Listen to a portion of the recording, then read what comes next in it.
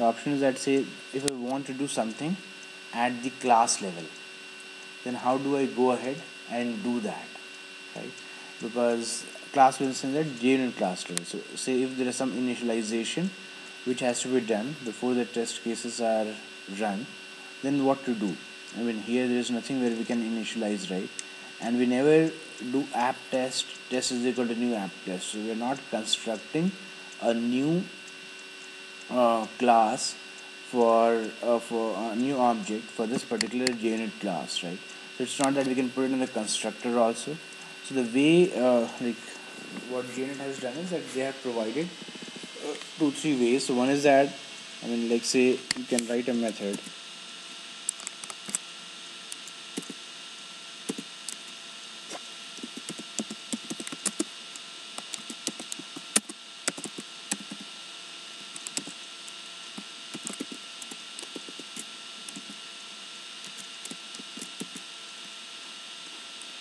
inside this setup. You can put whatever is the initial what you want to do one time before the class starts, right? You can put it like this because you do not want to create new objects.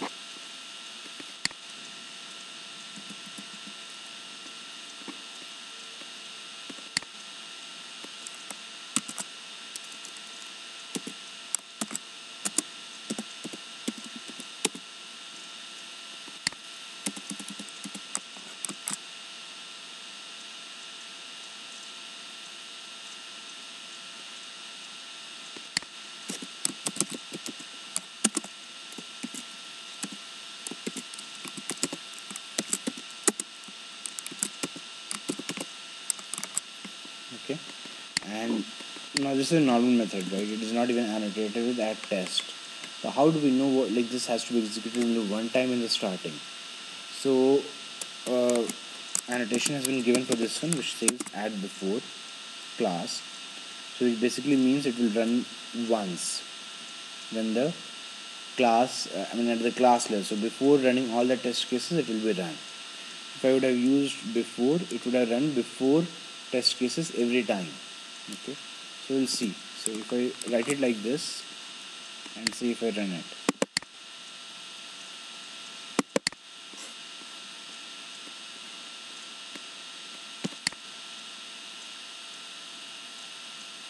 So one exception is that the setup method, whichever is annotated at before class, that should be static.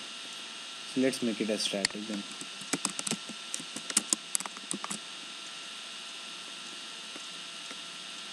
And from static, it is difficult to get this non-static field. So that is one such constraint which is there if you use add before class. Okay.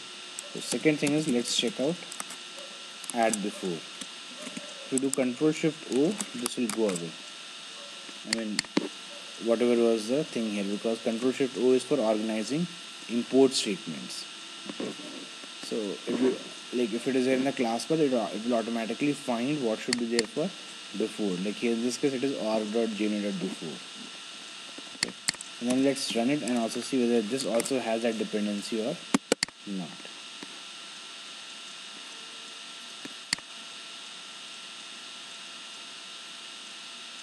So this doesn't have this dependency, but the only thing is that it runs every time a test case is run. So if you see, this comes up twice: setup start. Why? Because add before means run it before any of the test methods. So here, before running this test is not equal, it has run this. Okay, before running test is equal, it has executed this piece of code. So that's why it has been executed twice. Okay, but if anything has to be executed only one time, when it is when this is getting executed, the test class is getting executed, then we should go ahead and use add before class. Okay, so even if you use add before class, the only constraint here is that it has to be static, and second thing is that whatever you put inside it should also be confirming to that static method, because from a static context you cannot refer to a non-static context, and that is the error which you'll see here. You cannot make a static reference to a non-static field. If you go here and see, it will ask you to change the modifier to static. So you can do it, but then if that is a requirement, you can do it obviously. But if not, then you have to look for some other ways. You see here it has come only once. It means that at the class level it is run, not at the individual test classes level. So if you would have used add before, if there were like say 15 methods, 15 test annotated methods, it would have run 15 times, but not with add before class. Add before class means, this is as good as static stuff, only once, not more than once. Okay, so that's how it is done here. Now, other thing which I wanted to say was, like say if I remove these two, right, these two import statements, I must be knowing, I'm just reiterating. So see, the error comes up. So because the actual import statement is not there. So one way is that if you click here, you see the option, you can import it. So if the jar is in the class path, you can see the import statements here. If you have multiple places, this is coming from multiple classes, then obviously the way is to press Control Shift O in Windows and then import all the necessary import statements, whatever is required. So this is one thing. Okay. Now the second part was, say about this like say about this assert equals. This was their question, right? So assert equals is that now it means this is one of the, if you see like APIs methods in org.junit.assert class, and what it does is that it tries to compare two values. So if you're trying to test a method, now there are multiple things which can happen, right? One is that method is not returning anything. So if the method is not returning anything, in the sense that it is a void method, there is no expectation at all, right? There is no expectation because there is no assert equals. Why? Because that method is not returning anything. But if the method returns something, right, then there is some expectation that if I run this method, I'm expecting that the data should be inserted, it should return a success response, but it returns failure for whatever is the case. So this is one scenario.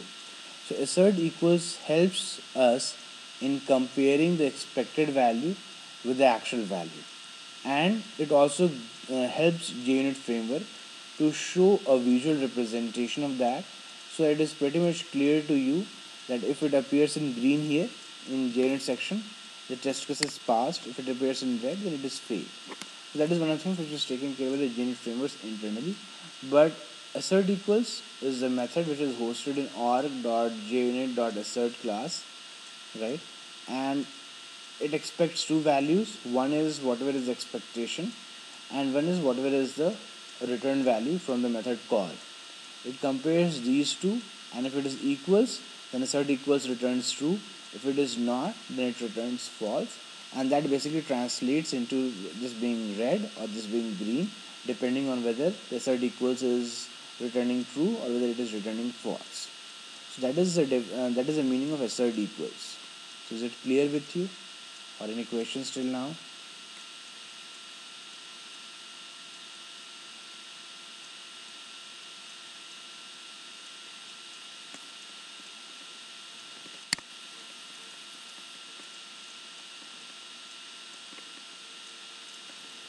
Okay, so let's move forward. Now if I go here and see what all I have put, so this is going to give you an idea about everything. So unit test case tests the code written by the developer for a specific functionality without worrying about the entire end-to-end flow. JUnits have come out as a good way to unit test the code. Using JUnits, we can ensure that different scenarios are covered. So the thing is that when you are asking the question about that, should we have test methods for each of the APIs, right? So yes, but you can do that. But sometimes, like say if you have written, like the way in which I have written is equal method, to test it properly, I needed two different scenarios, right? one where the string was equal, one where the string was not equal. So you had two test APIs for one test method. So it is not a necessity that there has to be a one-to-one mapping. Depending on the use cases, one method can be tested using 15 or 16 different scenarios. That can also be the case. Alright. Now moving ahead. So using JUnits, we can ensure that different scenarios are covered. There are tools these days which execute JUnits and make sure that we know what all pieces of code are tested and what else still needs to be tested. So one such tool, as I described before, is Clover Code Coverage tool. Okay. So in JUnit, if we have several unit test cases, we can combine them into a test suite as well, and we'll see an example of that below. So I'll show you what needs to be done there. Now let's see some of the common annotations, and then let's make ourselves familiar with it. So one annotation is add test. So any method which you want, which is a test method, that should be annotated with add test annotation. All right, and sometimes the thing is that the method which you're writing throws some exception, right? And you are testing various scenarios, where one scenario which you want to test is that the method which you are testing should throw exception. So if that is expectation, that also you can write that this expected is exception not class. Because if any other exception comes, then the JUnit will obviously fail for that particular method, and it will show the error also that it has failed because of this particular error. Now the third one is like say add test timeout is equal to 100, which basically means that once the method which you are testing, if you make that call and you'll wait for 100 milliseconds to get the response. If you do not get that response, the game is over. So the JUnit test cases fail. Alright, so that is one case. Now coming with add before annotation. So as I was saying before, this method is executed before each test, and I showed you also how. Add after is also one such annotation you can put. Like say if you have initiated some resources, like say that app new instance you created, right? If you want to nullify that so that the object is ready for garbage collection by itself. So that is a requirement. You can put it in add after. Now add after, that particular thing is called after every method call, right? So the basic idea is that whatever resources you have utilized before, you can clean it up later on. That is the requirement. Now you have to add before class and add after class. Now these things, add before class is executed once before all the test cases start, right? And add after class is executed once after all the test cases have been executed, have been finished, right? And JUnit also provides you a way at ignore. So what this basically does is, like say if your code is getting migrated, so there is some changes, and for now maybe for a month this test case will fail. Now with that in mind, you cannot put it in development, right? If you check in the code, if you make it available for anyone to use, then what's going to happen is that if someone else downloads the code and starts working on it, this particular test case will fail because of whatever changes which are going on. Now if you mark the test case as at ignore, that test case will be skipped while doing run as JUnit test or while running it from the main console. So whichever way you have chosen to run the JUnit, add ignore will avoid that particular test method to be run. So in this way you can avoid it. Alright. So in this way you can avoid running it. So it provides a way to skip test cases for now, and then later on obviously you can go ahead and replace add ignore with add test, and that method also becomes ready for testing. So these are some of the common annotations which we use in case of JUnits. Any questions till now?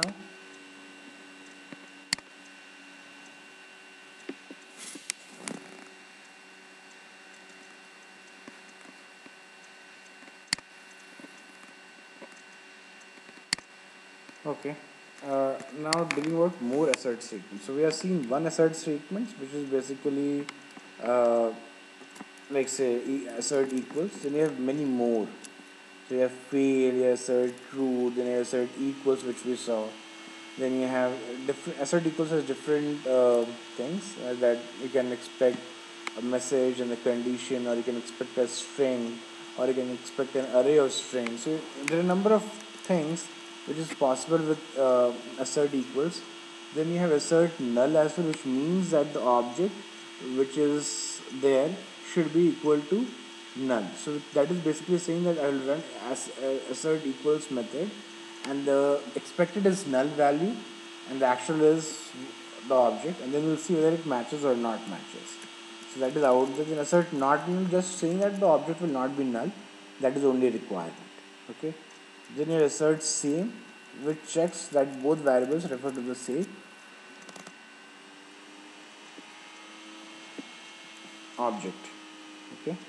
And then there is a condition that both the variables refer to different objects also. Okay. So that is also one such condition. Alright. So let's go to detail and see one time. Say assert not same. So it basically, if you see, the input is string expected actual. So what it does is that it checks that if both the variables, the expected and the actual, are referring to the different objects, right? So the reference is pointing to different objects. If that is the case, then this is going to return true. If no, then this will fail. And assert same is just the opposite of assert not same. So I'm ready for assert null and assert not null. So assert null is going to check whether the object is null or not. Assert not null, whether the object is not null or not. So the requirement is different, right? So the requirement is different. It depends on what you want to do. Okay. So if the object should be null, then you should use assert null to check for that scenario. But if the object is not null, then you should check for assert not null. Alright. So that is one such requirement. Now, similarly for assert equals. Assert equals, as we saw, that is for testing the equal condition. Assert true is whether the Boolean condition is true or not. Alright. So these are the conditions which common APIs which you can import using import static, and without giving the without giving the API the object name, the object class name, or say assert equals. If you import it as import static, you can just directly refer to it as assert equals. Okay, so you do not have to give the exact full definition. You can use it in that way, and I've already showed you how to do it, but I just wanted to repeat it. So these are some of the common assert statements. Okay, any questions till now?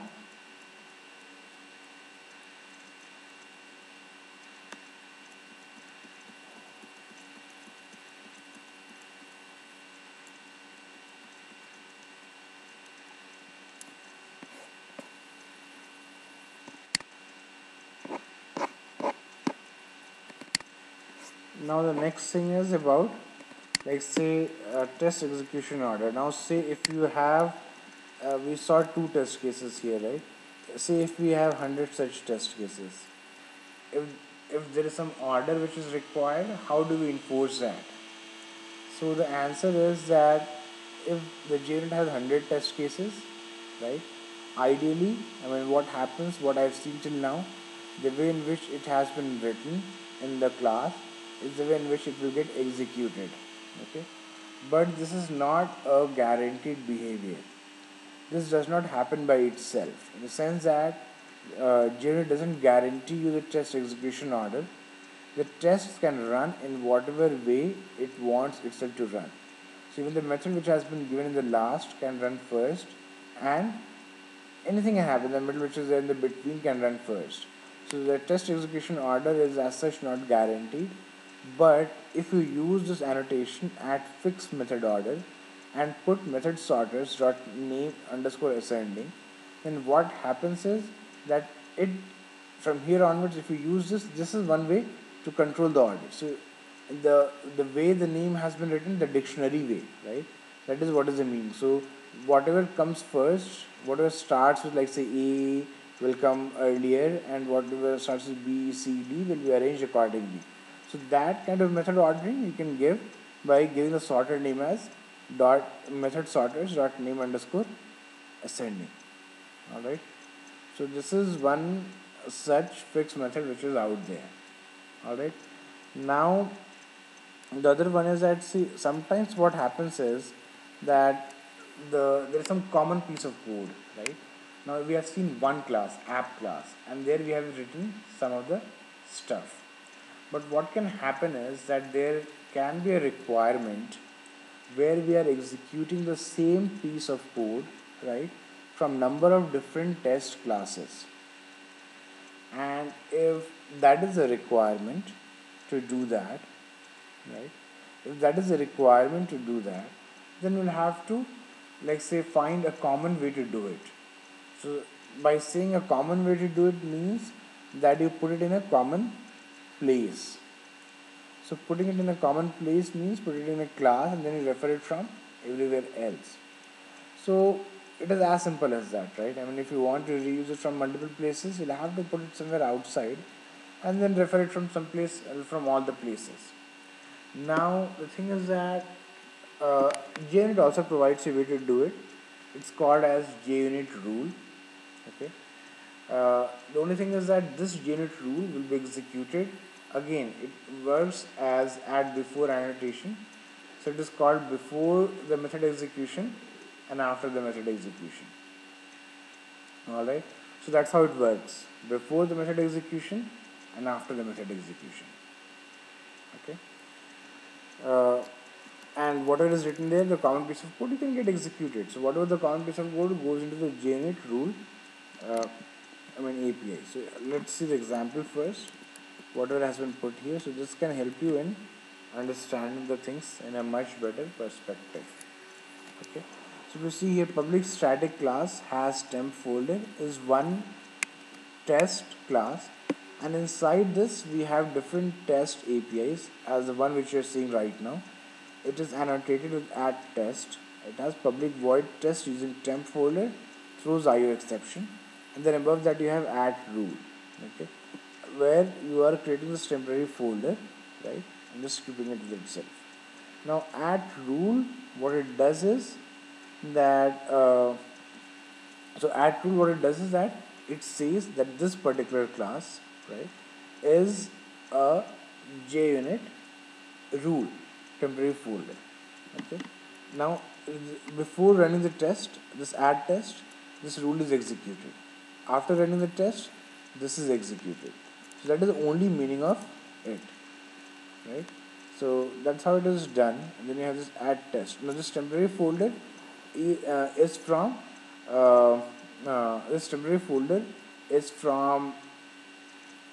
the JUnit itself. So this is not a custom JUnit rule. It is provided by default. Okay. Now, if you want to write your own custom JUnit rule, which frankly speaking, if you want to write, you can. But till now, I have not found scenarios where you have to write.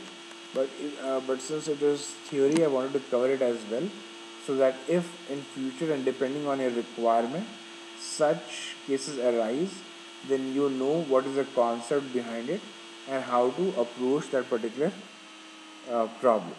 Okay, so there is one class, test rule.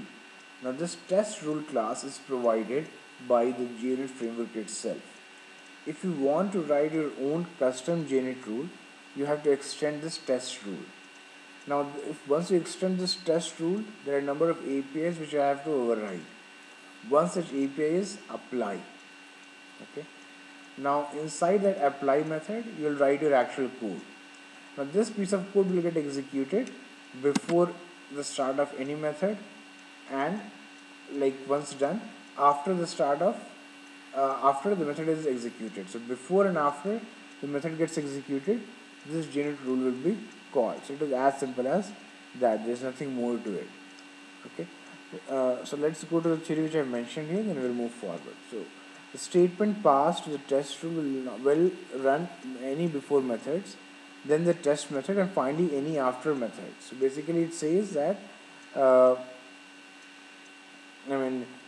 like say the statement passed to test rule means that this is the actual method call add test, which in the JUnit world is denoted by statement class. Okay, so org.junit.statement that represents this method call. Okay, And whenever you have this test rule, this is with respect to the statement. So if you do not use the JUnit words way of saying this method call, you can just say the statement. And before executing the statement, which means that before executing this method, if you want to run some class, or run some method, or run some common piece of code, you can do that. And that's where the custom JUnit rule which you will write will take care of it. Okay. Now, so now the thing is that, say, now if you have seen the example above, there is one class will variable public temporary folder is equal to new temporary folder. You annotated it with @rule. Okay. Now since you annotated it with @rule, right? Now that is basically saying that this is a attribute. So that particular thing is the attribute of the class. So, now you can also put it at the method level. So it can be done at the both field level and at the method level. So if there are multiple such rules, if they are used, right?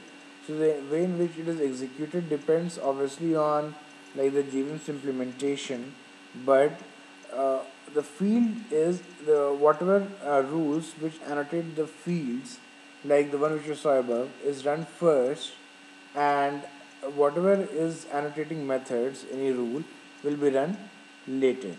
Okay. Now to look into that, the idea is, just a second, let me show you. You see here, this is @rule. Now this rule says public temporary folder get folder return folder. So this rule is annotated on top of a method. So this is going to like run after any annotations which have been put on attribute level is run. So the order is rules annotated on fields are executed first, and rules annotated on methods are executed later. But if there are multiple fields, then the order is not guaranteed. Similarly, if there are multiple methods, the order is not guaranteed. But on the broader category level, if you have one method annotated on field, and if you have one method annotated on method, then the one which is there on the method will be run first. Okay, so that's how it goes. So this is all about JUnitRule. Any questions till now?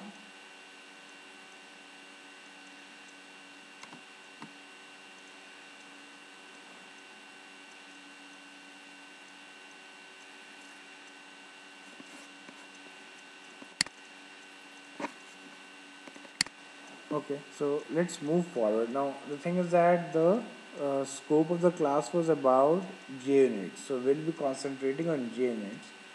But to give an idea of the things which are existing in the market, is one is Mockito framework, and that basically Mockito and PowerMox, that basically is that there are scenarios in today's testing world where you have to test the scenarios, right? And not everything can't be end to end. So nowadays architectures are layered in the sense that you have a different service layer, you have different DAO layer, then you have the database, then above that you have MVC framework. So all them are pretty much organized in various layers, right? Everything is organized in the proper way. Okay. Now, if you, I mean, if you want to test a particular method, it can go to service, it can go to DAO, it will go to DB, and then bring your results. But that is like end-to-end testing. Now, someone else might be working on DAO layer, someone else might be working on service layer, and your code is on top of both the service and DAO layer. If you write test cases like this, there is a lot of dependency on all the layers. So the idea of unit testing is that you should be clear that what is your expectation from the next layer of code, right? So you'll have to mock that behavior. So that behavior is mocked, you are essentially putting your like designing your test cases using the APIs and the output which you expect from there. And whatever is the output which you expect from there, that is only the I mean, that is expectations. You work on the expected output, but you do not actually hit that particular method. So since you do not hit that particular method, you are not worried about the nitty-gritties of whatever has gone inside that method, because your purpose of writing this unit is to test the present code. Now, whatever is the third-party dependency, and when I say third-party dependency, anything outside this layer which you do not want to test, or maybe outside this class also, if that is your requirement, can be thought of as a separate class which can be unit tested separately. And in between you can annotate it, when you can write test cases which only tests the functionality which is there in the current uh, class, right? And everything else can be mocked. So that is the requirement. You can use the frameworks. I have mentioned two popular frameworks here. One is Mockito, one is PowerMox. So PowerMox is an extension of Mockito. Mockito uses, it tests everything, but there are some cases where it fails. That is, it cannot test final methods, it cannot test public methods, it cannot test private methods, and it cannot test uh, static methods. If you want to test final static or private APIs, that is a requirement. You have to use PowerMox, right? Also, Mockito will obviously be used, but PowerMox will get used along with it. So that is what mock framework does. All right. Now, one thing which I forgot to mention earlier was that at rule we saw, and that rule is used only on non-static fields. There is another one at class rule, which again can be used on static fields or methods as well. Okay. Now, the thing is that if you see the test cases, and I was explaining about the scenario where I had one method and I had two different sets of data. In one case I passed Abhishek, in the other case I passed Abhishek Ramesh. So there are different sets of data which has to be passed. So if you know the data which you want to pass, you can create a parameterized test class, and you can provide all these parameters, and then you can be done with it. But the only constraint is that whatever is expectation the assert equals, that will not change, that is going to remain the same. So there are obviously constraints to this approach, but you can, like, if you want to run the same test case for different sets of inputs, and even the output which is expected is the same, then you can use this parameterized way of testing JUnits. So let me go below, we'll see them.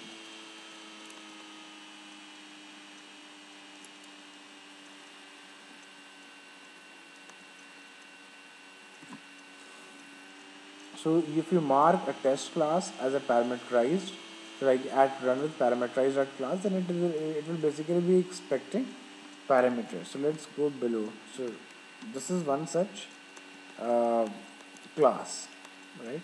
So after import statements, you have this test class, and at the top of it, you have this at run with parameterized class. And once again, just to give you an idea, all these things what I'm explaining right now, they are all for your understanding, right? And everything is for your understanding only. But the thing is that I have used JUnits extensively, like multiple times till now. Using JunitRule or using this parameterized way is something which is not that much in practice. I mean, we have hardly used it. So, but I'm telling this so that you have an idea that what needs to be done if any need arises later on. Okay. If you have any such requirement, you know that you have to go ahead and use parameterized way, right? So see, here you have this at run with, and then you have parameterized dot class. So any place where you want to run with parameterized way, then you have to use parameterized dot class, right? And then such classes should also always have this constructor. Okay. So if we have this constructor, right?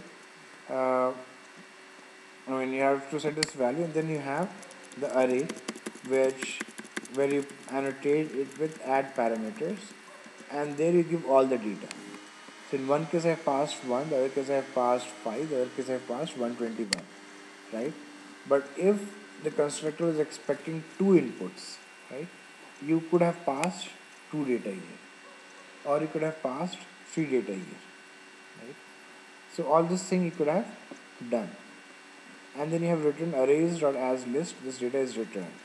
Now what will happen is that if you see the next test, this is a test class, right?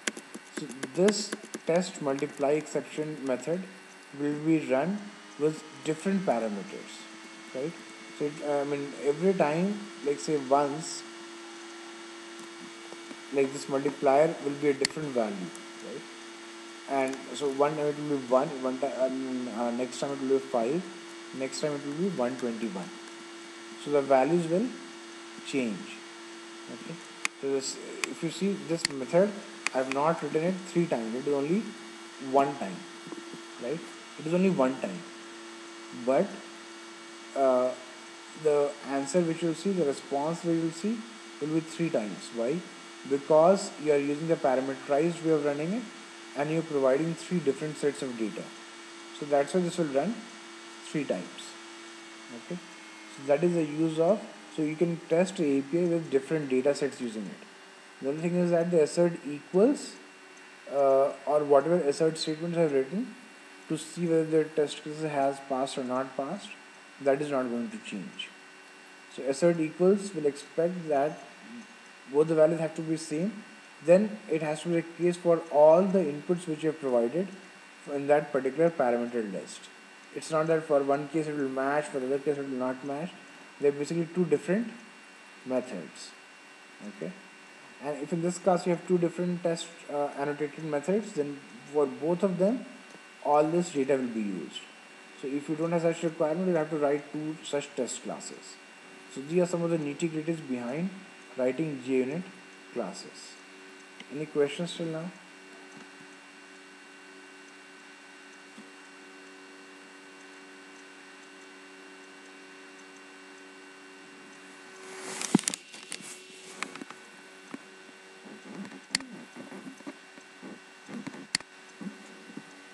Okay, so now the third thing is about test suite, right? So thing is that Maven, like say if you have go here and if you see you have this test package, right? Now inside this test package, I have one app test, right? If I have 5 such test classes, how do we run it, right? So using right click, run as JUnit, I can run one of it. But what if I want to run all of it? So Maven way you can do it. Like click here, do a right click, go Maven build, then you put it as test only. If you put it as clean install is going to run the test cases also. But if you just want to run the test cases, you can put the goals as test. So it will run all the test cases which is there in this src test Java folder. Anything which is there will be run. Okay. If anything which is there will be run, then if there are 15 test classes here, all those 15 will be executed one by one. Okay. But say you have different scenarios, right? You have one scenario where you want to run, say, like say 5 different sets of test cases only from that list. If that is a requirement, then this Maven thing will not work for you. So there is something known as test runner will come into picture. So basically you create a test suite. So you have a class, right, which you annotated with add run with, and then you give the class name as suite.class, and then the same way you'll provide the annotation add suite.suite classes, and here you will mention all the JUnit classes which you want to run. So out of these 15, if you want to run only 5, you can mention it here. Okay. Now once you mention it here, that is nothing more to it. This is where your JUnit test suite ends. The next thing is how to call this, right? Because run as JUnit is not going to run it. So the way to call it is you'll have to write a custom class to do that particular piece of run. So here we have test runner. Now this test runner, if you see what it does is that first of all this JUnit test class, it gets, like whatever is the JUnit test suite, right? We go here, this is the name of the class, JUnit test suite, right? Now this class you use JUnit core class from the Junit framework and run the run classes method, right? And you pass this particular class name. So what this basically signifies to the framework is that this particular Junit test suite class is suit class. Run this test class. So basically get all the test methods from this particular suit class and run all of them one by one, one by one. Okay. So that's how it is done. This is about test suits, and that is the last part which I wanted to discuss in JUnits. So any questions there?